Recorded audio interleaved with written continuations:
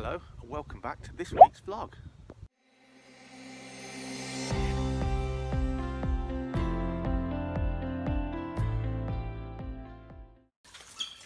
Well, it's nearly time at long last for our Experience Day guests to join us back here at Icarus Falconry. So we're getting some more birds back on the wing because a lot of these guys have had a prolonged rest nowadays due to the lockdown. And in previous vlogs you've seen Joe with Horizon here. He's a Chilean blue eagle buzzard, or black-chested buzzard eagle, got many common names. We've just started getting him back through his paces, and as you may remember, Joe's told you before, he needs the wind to really show off, to do his thing.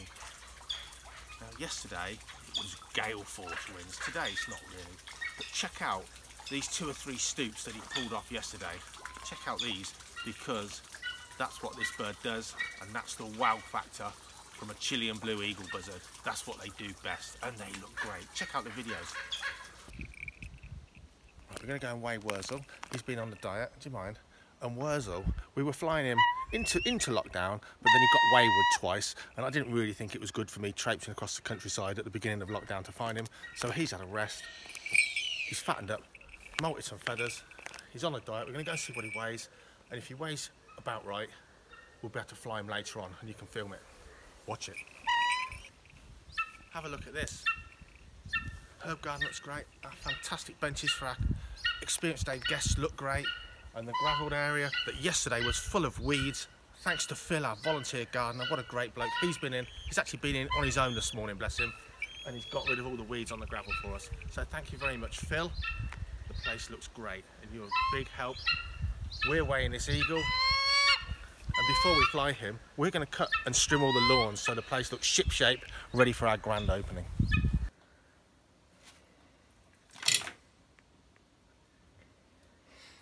So Wurzel here's 7 pounds and 13 ounces. That's well within his weight range. I could do with him being a couple of ounces lighter today, just a bit more edge on his appetite because he hasn't flown free for a while, but he'll be just about okay. You'll see later. But first, it is time to cut those lawns. He can chill out for a bit, and then we're going to fly him later on. Come and join us.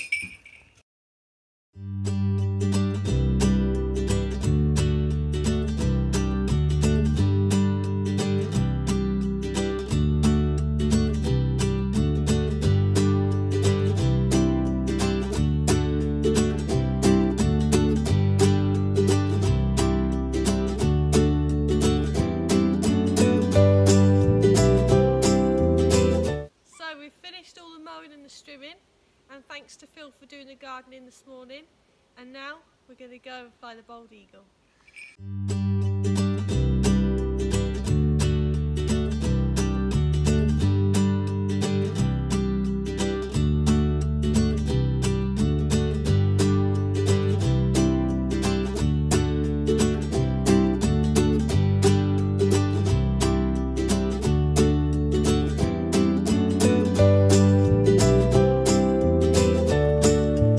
The flying bit was a disaster, not a single puff of air, and for this guy here who hasn't flown for a few weeks now, a bit unfit, he landed in a tree, did a circle, nearly landed on the cow. Watch this space. No, you shouldn't laugh.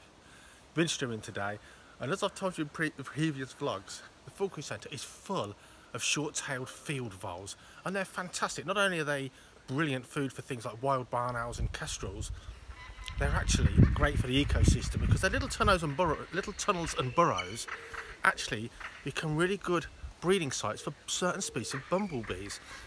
So we've got a meadow area, and we positively don't mind having these short-tailed voles at all. And I've got one here, his name's Timothy. See if you can say hello to Timothy. Hello. Hello. Sadly, Timothy's an ex-vole. What actually happened was, it turns out he got clipped by the strimmer.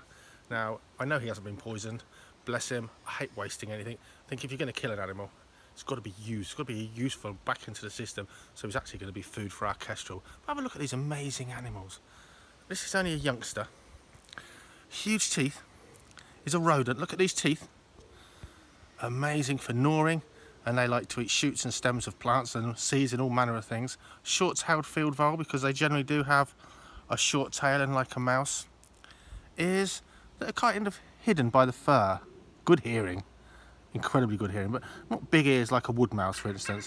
And you can tell by his tiny eyes, these guys have got utterly useless eyesight. And he's about half grown. And to be honest, while I was streaming, I actually disturbed a family. The mother vole ran off, followed by 3 of these cute little youngsters. This one obviously got left behind because he got clipped by the streamer line. Unfortunately, we couldn't see him in the long grass. But we'll recycle him, bless him. What a cute animal.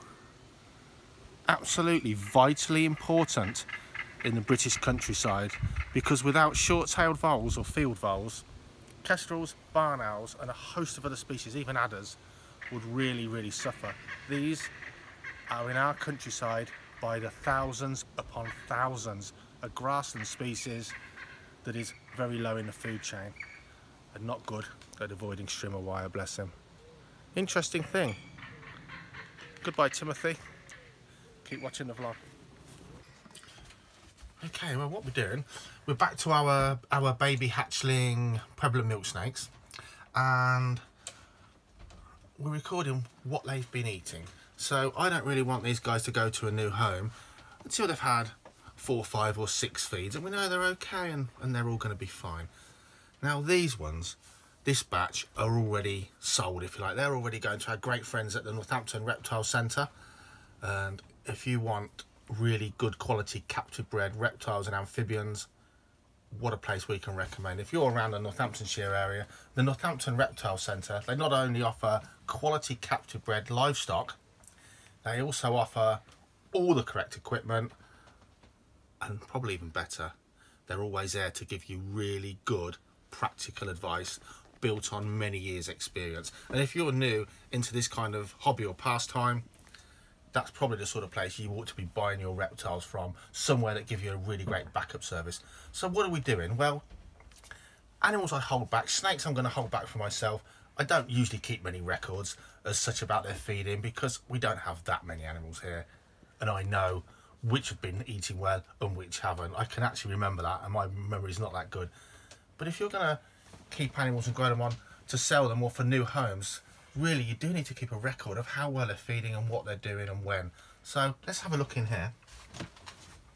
First off, I can see for sure we've got a bit of poo, always a good sign, but we've got 2 little pinky mice. Now of course these were frozen and thawed, we don't feed them live.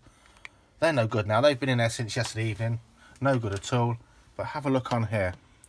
So we can see, didn't feed on that feed, but this guy's had 2 feeds very recently indeed. In fact, this was only a couple of days ago. Not to worry, it's still digesting its last meal. Not to worry at all. Okay, so the first batch of snakes, of baby milk snakes, are ready to go. They're all eating very well. And now we've got a batch that's a few weeks behind from another female. And these ones, have a look in here. They're on a different substrate. These are on paper towels, which is a great way to keep baby hatchling snakes. Easy to clean out the whole enclosure. The others were on a peat-based substrate, which actually they really like for this kind of species. They like to burrow a little bit. Have a look. Let's have a look at this one. It's eating well. It's tipped its water bowl over. Little mini hide while they're this stage. Let's just have a look before we clean it out, because these are very fast flighting. This is an apricot.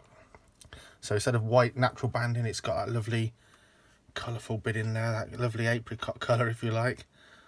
Look at these, aren't they just the most beautiful little baby snakes? And these ones are just starting feeding, and they'll be ready to go in a couple of weeks when they've had a few feeds. They feed them about twice a week. Absolutely gorgeous. I hope you enjoyed meeting those, and we'll bring more as they hatch before the hatching season's over. Check out the rest of the vlog. Now earlier in the vlog, we told you that we were getting Wurzel here, the bald eagle, back up in the air for the first time since really the middle of lockdown, and flat calm conditions, no wind, no lift for him at all. He's had a rest, he's a little bit unfit again for that. It was rubbish. Today's really windy, so we're going to try again. The difference is we're in the Archie's field, and if you look around, it's completely surrounded by mature, tall trees, and that doesn't always help him until he gets above the trees where the lift is. What often happens is in the Archie's field on a windy day, you get loads and loads of turbulence low down, and that can go against him, but we'll see what he does. Got his hood on to keep him calm. That means he could have doesn't get all excited to fly while we're talking about him. When the hood comes off, that's his signal. He can fly if he wants to.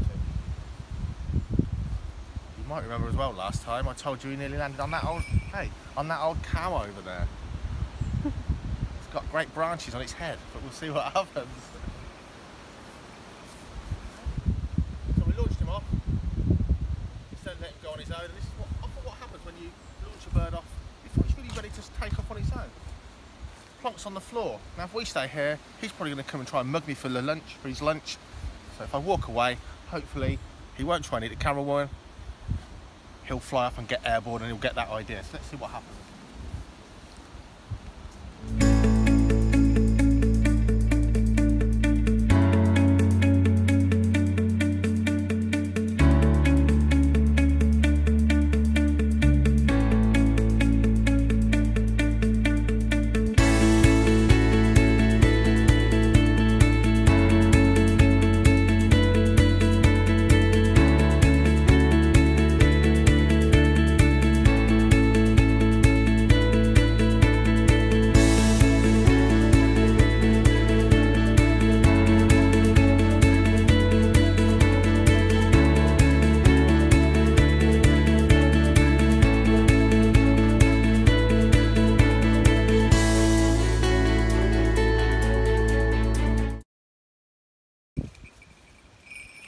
So a bit of encouragement,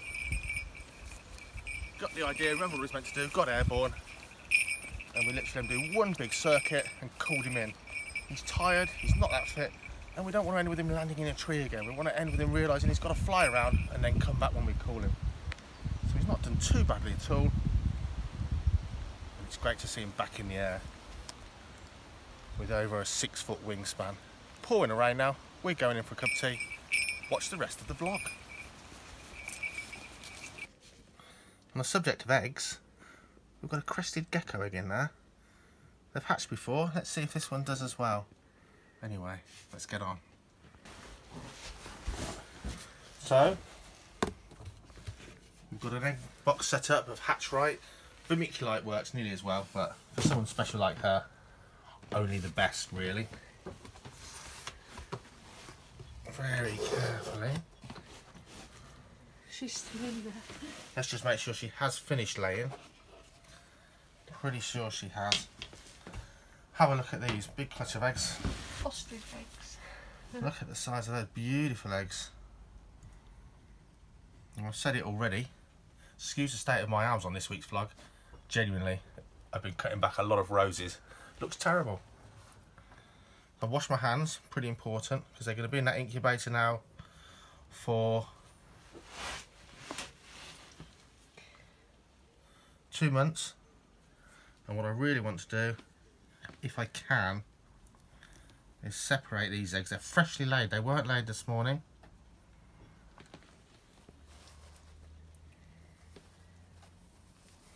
As fresh as you like. Look at that.